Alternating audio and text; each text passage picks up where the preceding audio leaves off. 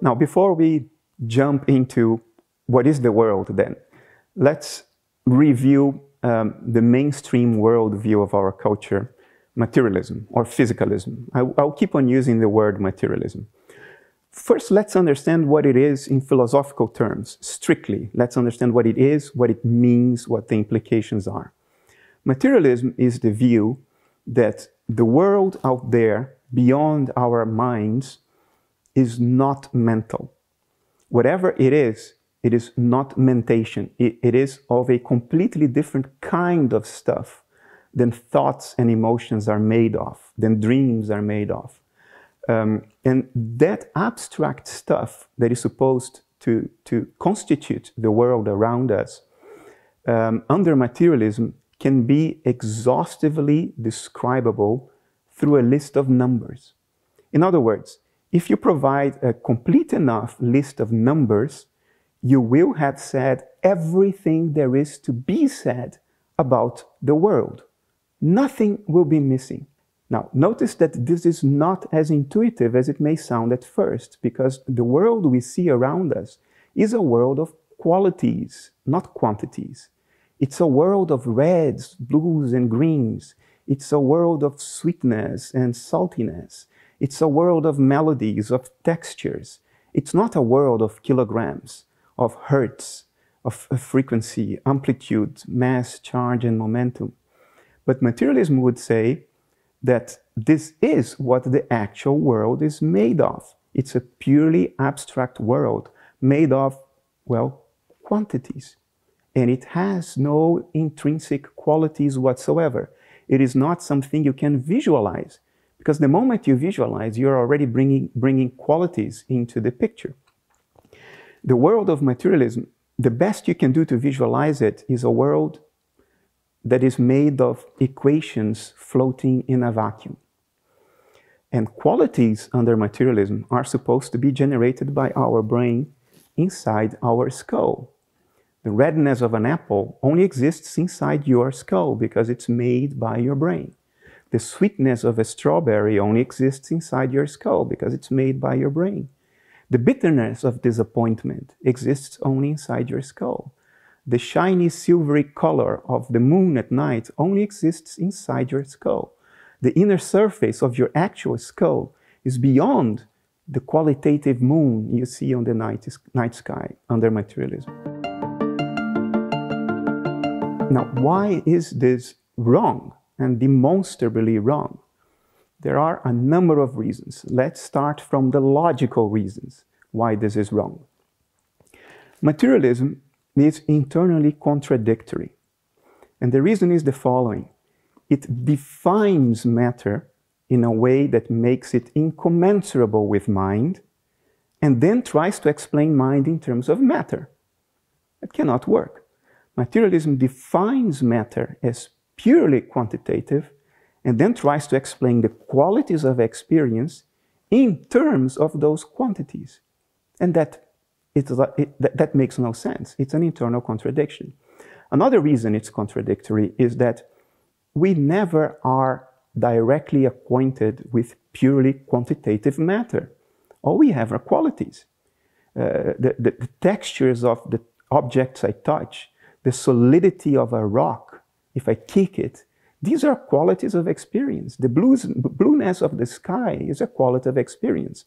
We never come in contact, in direct contact, with purely quantitative matter. Therefore, matter under materialism is a theoretical abstraction. It is not a fact of experience. It's not an empirical given. It is a theoretical abstraction, a theoretical entity that may or may not exist. But either way, it is, insofar as we can know, a theoretical abstraction. Now, who makes the theoretical abstraction? Well, the minds of materialists. This abstraction of purely quantitative matter is a product of a mind. And it exists, as far as we know, only in the mind that creates it.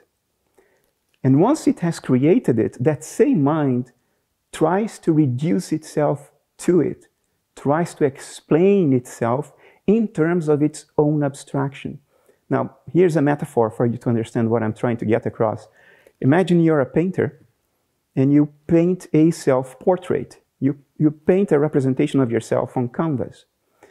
And having done that, our painter will then point at the portrait and say, I am that. I am the portrait I just painted. Well, but what about the painter then? Well, our painter would say that he can explain himself in terms of the patterns of pigment distribution on canvas, the portrait he has just painted. Can that work? Of course not. This is like a dog chasing its own tail. It cannot work. So that's the second reason materialism doesn't work. There is a third, also a logical reason.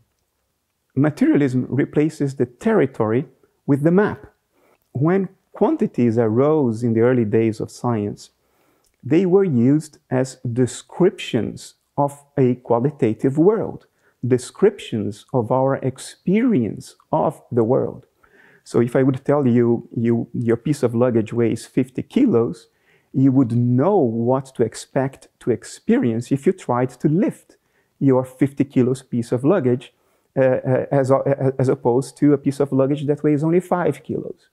So the 50 and the 5, these numbers are descriptions of experiences, of the world we experience. That's how quantities came into the picture. That's how kilometers, kilograms, hertz, they came into the picture. Quantities were descriptions of the world, descriptions of experience. In other words, quantities are the map, a description of the territory. But at some point in the 19th century, something very weird took place. Certain people, very influential in the intellectual elites of the world, started putting forward that the quantities, the descriptions, precede the thing described, that the map precedes the territory, and that we must explain the territory in terms of the map. In other words, we need to take the map, reach into it, and pull the territory out of it. Now, obviously, that doesn't work, and today we give it a name. We call it the hard problem of consciousness. And we promise ourselves that although we don't have a solution to this problem, in new future versions of the map, we will be able to reach into it and pull the territory out of it. Now, that is ludicrous. That is just silly because it arises from an obviously faulty line of thinking. We are not to replace the territory with the map. Quantities are descriptions of the thing in itself, not the thing in itself. And that's another reason why materialism can never work. It replaces the territory with the map and tries to pull the territory out of the map, which will never work, not even in version 3.0 or 1,000,000.0 of the map. There are also empirical reasons why materialism is demonstrably false. In foundations of physics today, we know that the fundamental physical entities that seem to constitute the world, in other words, elementary subatomic particles like electrons, quarks, muons, and so on. We know that these elementary building blocks of the physical world do not have standalone existence, do not have standalone reality. They only come into existence upon measurement. You have to measure the world to get subatomic particles. Before you measure the world, you cannot say that there are subatomic particles to be measured. Now, how do we know this? We know this from a series of experiments that has now been going on for over 40 years. And what we do, we produce two elementary subatomic particles together, so they are entangled, and we shoot one in one direction and we shoot the other in the other direction at almost the speed of light. Let's call them particles A and B.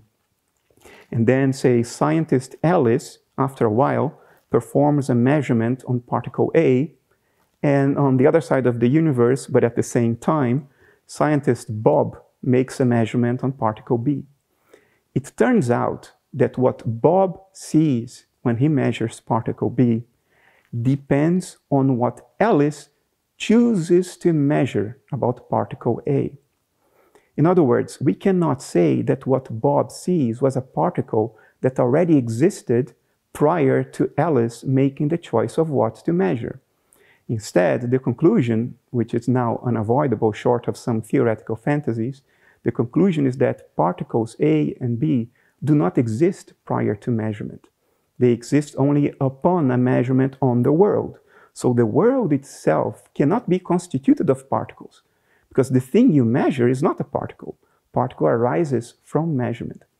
Now, the two theoretical fantasies that could avoid this conclusion are, one of them is the notion that there are countless physical universes popping into existence every infinitesimal fraction of a second, for which we have absolutely zero empirical evidence. This is a fantasy, and it's one of the most implausible fantasies conceivable to human thought. The other fantasy is that there are so-called hidden variables about the world that orchestrate these correlations between the measurements of Alice and Bob. But we don't even have a hypothesis about what those hidden variables might be, not even a theoretical hypothesis, and certainly not an iota of empirical evidence for them. So they too are pure fantasy. So short of these woo fantasies, we are left with the conclusion that the world prior to measurement or observation is not physical. The thing that we measure is not physical. Physical is the result of measurement. Now, how can we make sense of this? Well, it's very, very simple. Let's go back to the airplane metaphor and the dashboard. The dashboard only displays something if the airplane's sensors measure the world outside, measure air speed, measure air humidity. And then those measurements are displayed on the dials of the dashboard. If nothing is measured, the dials show nothing. And is this surprising? It's not surprising at all. It only means that the world out there is not physical. Physicality is a representation that arises from measuring the world. It's an indication on the dials of the dashboard. That's all it means. And the correlations between what Alice chooses to measure and what Bob sees when he makes his measurement are also very easily explainable in the same terms. I will use another metaphor. Suppose you are a soccer fan and there will be an important soccer game and you want to watch it from home, and you are such a fan that you buy 2 television sets and you watch the same soccer game on both television sets, each TV tuned to a different broadcaster. And suppose that each broadcaster has their own set of cameras in the stadium. So you see 2 different images on the 2 television sets, but 2 different images of the same game. Therefore, what happens on one image correlates perfectly with what happens on the other image, without the TVs having to communicate with one another. Now imagine that you have a friend who is a time traveler and he just came to visit you from the 19th century to watch the soccer match with you in the 21st century. He sees that the images on the little man on the 2 televisions, their behavior is completely correlated with one another. If the little man on the TV on the right runs up, the little man on the TV on the left runs down, or something like this. And he is flabbergasted with this, because the little men are not communicating with one another across the TVs. How can that be? How can what happens on one side be so perfectly correlated with what happens on the other side? How do the little men know where to run, so to synchronize their behavior? Well, our time traveler is surprised because he thinks that the images on the TV are the game, that the images are the thing in itself. So if there are real little men running on the left and real little men running on the right, then it's a miracle that they can coordinate their movements without communicating with one another. Just as it seems to be a miracle that what Bob sees correlates perfectly with what Alice chooses to see, chooses to measure.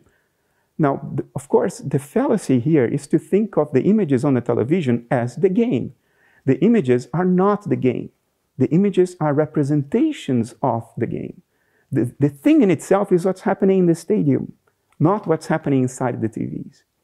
So if we understand that the world as it is in itself is not physical, many of the fantastical, troublesome implications of quantum mechanics become very intuitive. We just have to look at 21st century evidence with a 21st century mind. But under materialism, we look at 21st century evidence with a 19th century mind, and that's not going to work.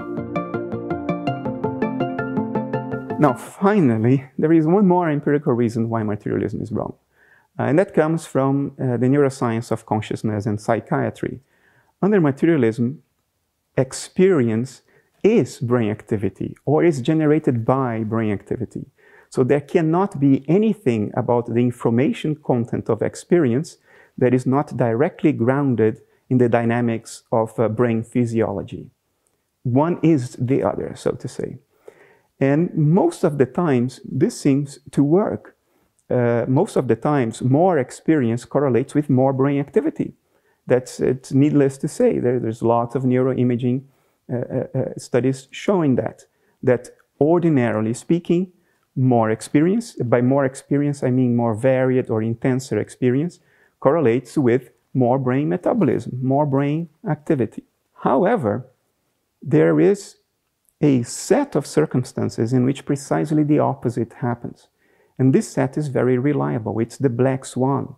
And if your theory is that all swans are white, that all experience is produced by brain activity, then one black swan is enough to break your theory and refute your theory. We know today, for instance, that psychedelics, all psychedelics that we have studied so far, work by significantly reducing brain activity and not increasing brain activity anywhere. Yet a psychedelic trip is known to be one of the top 3 most significant experiences in someone's life. And that's research by Johns Hopkins. While you're having the intensest and richest experience of your life, your brain is effectively going to sleep. As a matter of fact, it's not even that, because the sleeping brain, dreaming, has quite some activity. And under psychedelics, there is a significant reduction in activity. And it's not only psychedelics. If you reduce blood flow to the brain or brain oxygenation by partial strangulation or by G-force-induced loss of consciousness, people report trip-like experiences, dream-like experiences, very rich, very intense. Pilots that undergo G-force-induced loss of consciousness in a centrifuge during training, they report, quote, memorable dreams. Even people who suffer bullet wounds to the head trauma, or the progression of dementia, have been known to manifest what is called acquired savant syndrome. They suddenly become geniuses in certain areas of human activity, like music composition, or memory, prodigious memory, or mathematical calculations that are done as fast as a computer. And if you ask them how do they do that, they say, I don't know, this stuff just comes to me.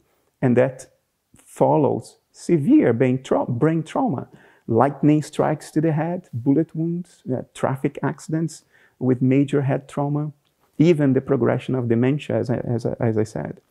There has been neuroimaging studies, for instance, of so-called mediums that write text down that they claim doesn't come from themselves. Now, I reserve judgment about this mediumship stuff. But the research is very objective and very well controlled. It has been shown that for controls, if you ask a control group of people to write down complex text, brain activity in key brain areas associated with cognition will increase significantly under a brain scanner, an fMRI. But if mediums do that, brain activity significantly decreases in respect to the default brain activity baseline. And then people still have scored the respective texts according to a measure of complexity, which can be done very objectively through a computer program that analyzes the syntactical, grammatical, and semantical complexity of the text. And the text produced by the mediums scores higher in complexity than the text produced by the controls. And so this is not only psychedelics, it's not only the choking game, it's not only acceleration-induced loss of consciousness. It's not only mediumship, it's a whole host of activities that correlate with a reduction or an impairment of normal brain activity, which lead to higher cognitive skill, intenser, richer experience. And that's a whole group of black swans for materialism. So materialism just doesn't work, logically or empirically. Of all the options we have available on the table today, materialism is the worst. It's the one we can discard with the most confidence as not plausible, as not tenable. We have to look for alternatives.